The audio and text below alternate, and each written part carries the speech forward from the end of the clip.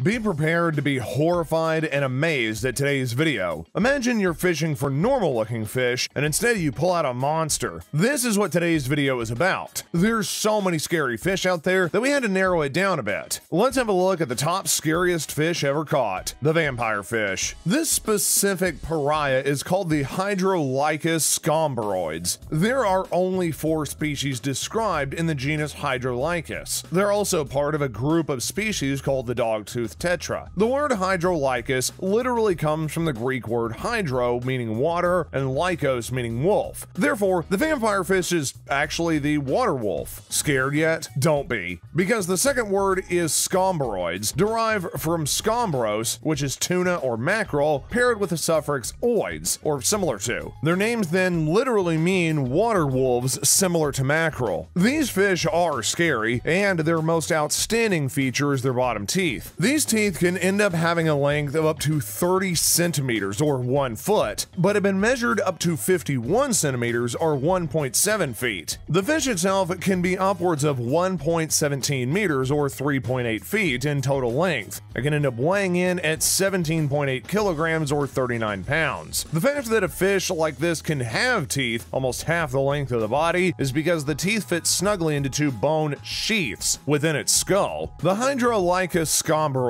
are colored silvery with a dark spot behind the opercle and another near the pretoral fin. In adults, the tail has a dusty or basal color, turning paler and more transparent toward the tip. Pariah is a difficult fish to catch though. It puts up quite the fight. It can seriously injure an angler. This fish is also known as the saber-toothed barracuda, the vampire fish, saber-tusked barracuda, or vampire tetra. They're streamlined for power and speed. These vampire fish have a bony face which hide large gills, and because they have fan-shaped caudal fins, they can swim in choppy currents and rapids, where you also find our next scary fish, the terrible Congo Goliath tigerfish. The next one on our list is from South America with truly wicked teeth and a scary sounding name. Cheracin is the fish order defined by living in freshwater and who have shoaling habits. Piranhas are by far the most notorious cheracin. This far more deadly cheracin also hunts in the Congo River. The Goliath tigerfish grows to around 1.5 meters or 5 feet in length, and it makes this piranha relative look like it's an aquarium goldfish. Not only is it fierce looking, but they hunt in packs and could be potential man killers. Cheracins get enormously big and turn into mega predators. The results are nothing short of nightmarish. The largest of the tigerfish makes the piranha look like a pet goldfish. In the whitewater sections of Africa's Congo River, the Goliath tigerfish can be found. They can weigh up to 50 kilograms or 110 pounds and sometimes measure around 1.5 meters in length. This enormous green, yellow, and brown fish with shimmering scales is massive and powerful enough to take on nearly anything that it encounters. It is a shoaling species, like its piranha relative, making the verdict even more negative for its prey. These ferocious-looking fish sport teeth akin to a lion's fangs. Each tooth can possibly measure over 3 centimeters or 7.5 inches in length. The fish uses the same shimmering scales of its prey as a signal to attack. A human arm can easily fit up the elbow into its mouth, and guess what could happen next? Lamprey. This can be classified as a monster fish. It's not even confirmed whether this creature is a fish or some kind of other creature altogether. It's got no backbone, no jaws, and it has a sucker within its teeth right in the middle of where its tongue is supposed to be. To make this thing even scarier, its tongue also has teeth in it. To eat, they bore into the skin of other fishes and drink their fluids. It's kind of like an image of nightmares. It's basically the kind of fish that one would use as nightmare fuel. Its name, the lamprey, is simply the name of an elongated eel-like jawless fish comprising of the family the Petromyzantide, characterized by primitive vertebrae made of cartilage, slimy skin without scales, unpaired fins, a notchard, which is a cartilaginous skeletal rod supporting the body in all embryonic and some adult short-eight animals that makes up a major part of the adult, and a circular jawless mouth with teeth on the disc, which represents its mouth. Because lampreys resemble eels in general appearance, they're sometimes called lamprey eels, but are in fact not related to eels, which are part of the jawed bony fish class. Lampreys lack scales, where some eels do have scales embedded within the skin. An adult lamprey can be anywhere from 13 to 100 centimeters, or 5 to 40 inches long. Imagine one or more of these things latching onto you. Arapaima. These fish look prehistoric with very rough detail about their heads. Although not as scary looking as some of the other fish on this list, it's still scary nonetheless. The arapaima is also known as the peixe or the pirarucu. This fish is air-breathing and it roams the dense rainforests of South America's Amazon basin and can also be found in various lakes and swamps. This is one of the world's largest freshwater fish species. They can grow up to 4.5 meters or 15 feet long and weigh nearly 200 kilograms or 440 pounds. Unfortunately, or maybe fortunately, fish of this size have not been reported for many years. Nowadays, they tend to be about 1.8 meters or 6 feet long and weigh only 90 kilograms or 200 pounds. Arapaima have upward tapered copper green heads, upturned mouths, and scaly black streamlined bodies with a white center. A dorsal fin stretches along the backs towards their massive red tails. In Brazil, they are called the pirarucu, which originates from the Tupi language and roughly translates as red fish. Arapaima was once thought to be a genus of a single species, Arapaima gigas. Because of this fact, Arapaima gigas is the most well-researched of all of the subspecies. However, it may have as many as 4 separate species that have been discovered since then. The most recent one was found in the Solimões River in Brazil. Arapaima leptosoma, discovered in 2013, is taken from the Greek word leptos, which means slender, and soma, which means body. Arapaima mape lives in the Lago de Amapa in Brazil, which is where it gets its scientific name from. The final species, Arapaima agassiz, was named after the famous biologist Luis Agassiz. Imagine the fisherman who pulled out the first ever one. Can you imagine the fight to catch a 200-kilogram fish? Bull shark. Imagine pulling a shark onto your boat. Well, bull sharks are sometimes caught, and that may be a very scary experience, with razor-sharp teeth gnashing around your feet. Reaching lengths of up to 3.5 meters or 11 feet, and weighing at nearly 115 kilograms or 700 pounds, the bull shark is one of the largest requiem sharks that is known to the family. Bull sharks are aggressive predators, and do eat a variety of prey. These include several species of bony fish, and even smaller sharks. Other snacks can include mammals, both marine and terrestrial, seabirds, and even sea turtles. The large adult bull sharks don't have any natural predators. These sharks, however, do not mature until they're about 15 to 20 years old. They mate via internal fertilization and give birth to well-developed live young. Don't think that you're only going to encounter these animals in the ocean. Bull sharks don't just venture into freshwater for short periods, but they can travel as far upriver in some areas. You may even find them in places like the Nicaragua River, the Zambezi River, and the Mississippi. There is a semi-permanent population in Lake Nicaragua, which was thought to be a separate species until recently. Apparently, they also give birth in freshwater. During these long periods inland, bull sharks come into close contact with people, and most of the incidents in which they've attacked folks have been in rivers rather than in the ocean. Even so, these incidents are extremely rare. Typically, when a bull shark does bite a person, it only takes one taste bite and quickly realizes that the person is not preferred prey. The thing is that due to their size, even an exploratory bite can be fatal or extremely traumatic for the victim. The only advice that I've got for you is just be careful where you swim. Amazon electric eel. The Amazon electric eel is not just ugly with small beady black eyes, but also has pockmarked skin and has a pocket shock. Its ugliness will shock you, and then it will shock you. It truly looks scary. More than 200 years after the electric eel had inspired the design of the first battery, it's been discovered that they can coordinate their zaps. Researchers working in the Amazon had filmed eels gather in packs to herd prey, then stunning them with a synchronized electric shock. That's according to the BBC News, as reported on the 14th of January. 2 new electric eel species have been identified in the Amazon basin, including one fish with a record-breaking shock, scientists say. In more than 250 years of research, researchers have previously identified only one species of electric eel in South American waters that end up stunning their prey with electric discharges. However, they now know that there are a total of 3 unique electric eel species in the region which descend from a common ancestor millions of years ago. This species, which is known as Electrophosphorus voltae, can discharge up to 860 volts of electricity, significantly much more than 650 250 volts, which was generated by the previously known electric eel species, Electric Phosphorus electris. Tasers deliver a voltage to the body of around 1,200 volts. The Amazon electric eel is only about 400 volts short of that. Its shock is almost 4 times the shock that you would even get from a faulty home appliance. These electric eels are actually a type of fish with an eel-like appearance. They can reach a length of up to 2.4 meters or 8 feet. The thing is that groups of these eels are known to hunt together and stun prey with a synchronized shock. That in and of itself is more than a taser delivers. So there you have it. Those are some of the scariest fish on the planet which have ever been caught. All I can say is stay out of the rivers and the oceans, and in fact, just stay out of the water altogether. Until next time, have a good one.